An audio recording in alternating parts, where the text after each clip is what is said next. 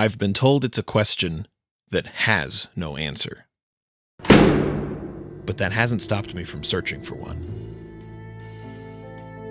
We understand what he does, but it's never been clear where he came from or why he does it.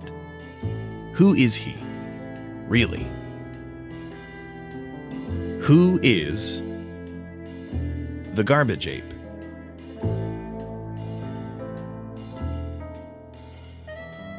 Since his debut in 2008, the Garbage Ape has been a staple character of the franchise, and in the 15 years since the character's inception has been featured in dozens of Heathcliff panels. But the legacy of Heathcliff goes far beyond this, and is largely known as a series that went off the rails. If you're familiar with it, you're probably more familiar with what it's turned into. When it was created in 1973 by brothers George Gately and John Gallagher, the series was built on offbeat comedy, and while it would push the boundaries of what was acceptable in the paper, rarely would it step outside of the scope of standard cartoon humor. And while it would never reach the levels of success and acclaim as its contemporary, Garfield, who, despite being syndicated 5 years later than Heathcliff, has become the most profitable newspaper enterprise in history, Heathcliff carved out a niche for itself and comfortably sat within it for decades. It wasn't until Peter Gallagher, nephew of the two brothers, took the reins of the series in 1998, allowing his uncles to formally retire. And after George Gately's death in 2001, when the series was in Peter's full control, he did his best to maintain the stylistic choices of his uncles, in an attempt to continue the series as it had been up to that point. But as the years pressed on, the series pivoted, slowly leaning more into surrealism. And 10 years after Pete took ownership of the series, we see the introduction of the Garbage Ape. The characters page on Heathcliff.com attempts to explain who he is. The mysterious Garbage Ape comes at night to bring delicious garbage, much to the delight of hungry Heathcliff and his pals. He has never been seen by humans. And yet, in his debut appearance from March 23rd, 2008, he was named by Iggy Nutmeg, compatriot of Heathcliff and known human. Grandpa Nutmeg and Iggy both turned their heads, clearly acknowledging that they can see him leave. But it could be that they were simply looking in the direction of the sounds they heard, or the havoc that was wreaked upon the ape's exit. This wouldn't have confirmed that they, or at least Iggy, saw him if he didn't specifically identify him as an ape. He names him the Garbage Night Ape, though in later appearances he's simply known as the Garbage Ape, and his design is slightly changed. Less stout, a more consistent walnut brown as opposed to light gray. The expression is more neutral, if not slightly contented, whereas the original depiction saw a look of determination. If this is a different character, where did he go? There was over a 5-year span between this ape's debut and his subsequent reappearance, and if these are both the same apes, how was it possible for Iggy to identify him if no human has ever seen him? On July 13th, 2022, we see seemingly the Garbage Ape's second appearance in front of other humans, though the question is raised as to whether or not this is even truly the ape, or just an actor portraying him. And yet, once again, Iggy is the only one who's able to name the character directly, implying he's seen him in the past. Why? Why is Iggy the only human able to identify the Garbage Ape? Could it be that Heathcliff and Iggy's brotherly relationship goes further than just a boy and his beloved pet? I believe that the answer to the Garbage Ape's origins lies within the one longest-running, unanswered question. A question that has existed since 1973 and was first asked by Heathcliff's creator, George Gately. Who were Iggy's parents? And where did they go? I've scoured every volume of Heathcliff knowledge I could get my hands on, and the answer remains unclear. Only one man knows the truth, the man who inherited the series and created the mythos of the Garbage Ape. In October of 2022, at the Comics Crossroads Columbus Art and Animation Festival, Peter was on a panel where he finally answered the question. And also, too, I've had people ask me, too, there's the grandparents, right, and there's Iggy. And a lot of people are like, what happened to Iggy's parents? And I'm like, who cares? You know, like, I do care. Of course I care about it, but I'm not going to explain it. It's like, just this is the family. And also... Oh. That's the correct answer, though. Right. Like, okay. You don't have to know the track. So I guess it doesn't actually matter.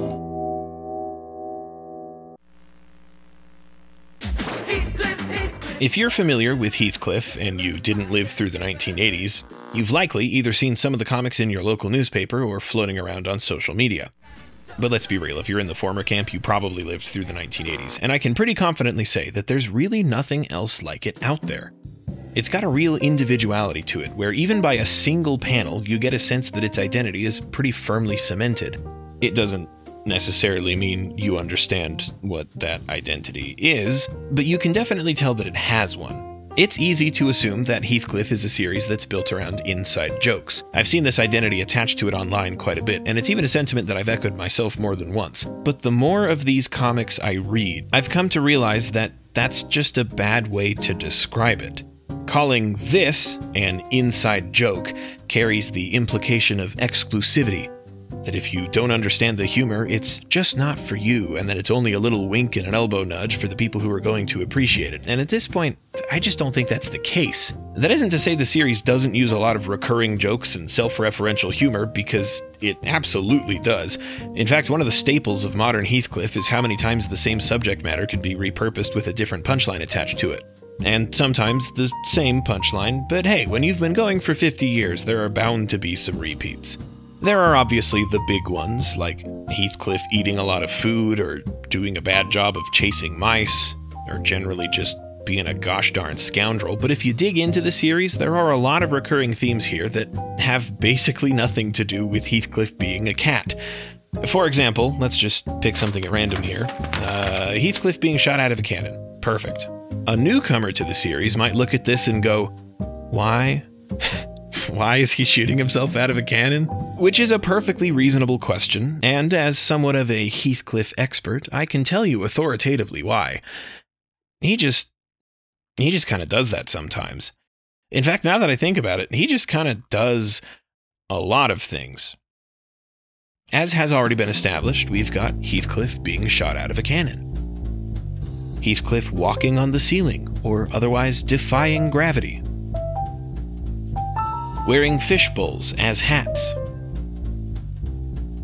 Wizardry. Contemplating life whilst sitting on garbage. Robots. More robots. Somehow, even more robots. The Garbage Ape. Wizard robots. Wizard Garbage Ape. The Meat Store. And its little brother, the Meat Museum. Tanks of various branding. Like stands. And to top it all off, giant mice. With as much going on with this particular selection of comics, there's one very critical thing that they all have in common. They were all published in the year 2020. The amount of chaotic energy that was packed into such a short span of time is frankly admirable, and it's a perfect representation of the kind of humor that this series is built on. We all coped with 2020 in our own ways, and I'm very grateful that Peter Gallagher channeled his energy into the comic, because I mean, look at this. It's beautiful. Now, you might automatically assume that this is a lawless comic where chaos reigns, which is probably a fair assumption given what I just showed you, but there are a handful of rules that you'll notice between every single panel comic. The titular character is almost always featured in some capacity, and you'll generally see a side character, whether an established recurring one or some innocent bystander who was roped into whatever nonsense Heathcliff is doing, who provides the caption at the bottom of the comic. Cats never talk. Certain animals will provide the caption at the bottom, but they're never directly speaking to humans, they usually only talk to each other. Speaking of speaking, Heathcliff himself doesn't do that. Like, ever. I wouldn't even say he's the protagonist, really. He's more of a force of nature that everybody in the world has to deal with. Not even we as the audience get to understand his thought process. He just kind of happens. Or more specifically, everything in the comic happens because of something he's either already done or is about to do. And when you look at it that way, the whole series starts to make a lot more sense. Okay, well really, it doesn't make more sense, because that's not exactly how it's supposed to work, but that perspective should help make it all click. This panel in particular perfectly exemplifies that style of comedic sensibility. All we know here is that his plan worked. And what was that plan? I couldn't tell you if I wanted to, but quite frankly, I don't want to. A big portion of Heathcliff's comedy is derived from the absence of information. Those are the things that I found really hilarious, are people that just do something. Like earlier, they were asking, they're like, oh, who are your biggest who's some of your favorite comic strips? And I just said, just picking one, I was like, the comic strip Herman by Jim Unger. It doesn't run anymore, or maybe it does in repeats. But there was one where he drew these guys that were just these big guys with glasses, and they were, you know, and there was a guy like that dressed in a bee costume in a bed of these flowers, these bushes of like flowers, and there's a policeman, and he's like, I'm telling you for the last time, get out of those flowers. You know, and it's just, I just thought it was so funny, and it was like, I don't know if it makes sense, but it just cracked me up, and there's no explanation for it. Yeah, sometimes a joke is there's a little bit of room for you to wonder, right? Yeah. And not every joke has to be spelled out to the point where you can just explain it, right? Yes, and I think that there's a fine line. It's like if you over-explain it, you ruin it. And I've come to the conclusion that it's like this fine line. How much do I explain? How much? And my philosophy, what I've decided, is that I'm going to under-explain it and leave it up to people to see if they like it or not, and not over-explain. Over-explaining is ruining it. Under-explaining it might be a little confusing, but I think it's better that way. I don't know. I might be wrong, but that's the way that I like to do it. And that gives you a really tight rope to walk, right? Because you really... It can be easy to forget that this series has been around since 1973 because the sense of humor has evolved pretty dramatically. That isn't to say it wasn't funny back then, otherwise it probably would have stopped being made a long time ago. Well, okay, the family circus is still going.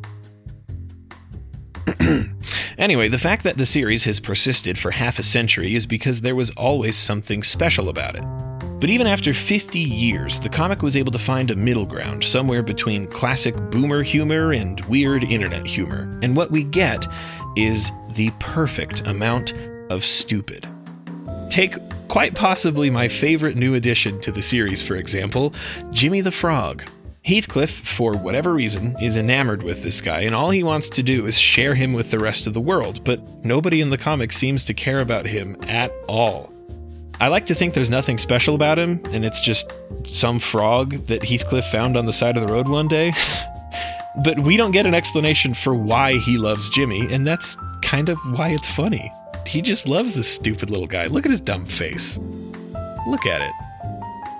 But what makes it even funnier is how well Jimmy was received on Twitter. Everybody immediately loved him. In the world of the comic, he's ignored by everybody, but in reality, there's Jimmy merch. This evolution of humor didn't happen overnight. In fact, it was a pretty intentional decision on Peter's part. When I started changing it from standard gags, I actually did have in mind, I love the idea of taking a traditional, like, household name comic and turning it on its head, but keeping the drawing exactly like it was before. And I was the one person who's doing it. So I tried this thing, and it could have totally flopped and failed. And I feel so fortunate that people have responded in a positive way. And it took guts too. You told me when we talked last time that you were nervous about doing that. That you didn't want to disrespect your uncles, that you didn't want to disrespect the legacy of the strip. That was all very serious to you. Yeah. So for people to see it and be like, he's just wrecking Heathcliff, or completely misunderstanding your intent. Right. Because you wanted to do Heathcliff correctly, even if it were different, right? Nothing is quite as emblematic of the transition from traditional gag writing into the now more abstract and surreal sense of humor than helmets. This is the first Heathcliff panel I ever saw.